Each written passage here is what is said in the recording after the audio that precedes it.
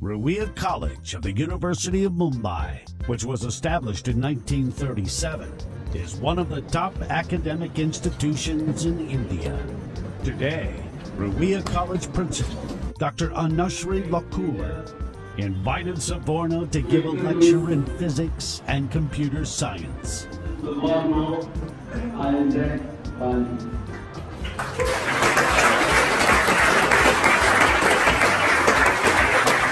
Good afternoon, students, and welcome to my physics class.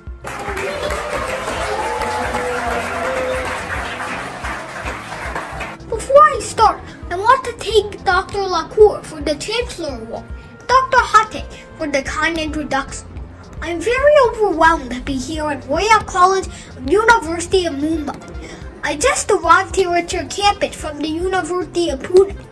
At the end of the lecture, I will fly to Delhi to meet with Nobel laureate Kailash Satyarthi. So I have a little tight schedule, but I'm sure that I will still be able to inspire you to fall in love with physics. In this class, I want two things from you. One, everyone needs to ask me at least one question, because you can't discover anything unless you ask a question. In fact, Sir Isaac Newton was able to lay the foundation of physics by asking questions.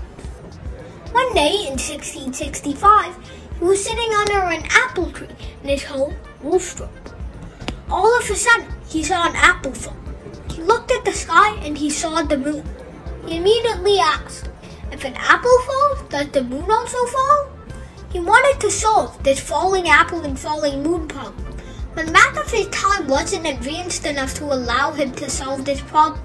So he invented calculus to solve the falling apple and falling moon problem, and also used it to write 3 sets of equations now known as Newton's laws of motion. By the end of today, everyone will be writing on the exit slip one thing you discovered today.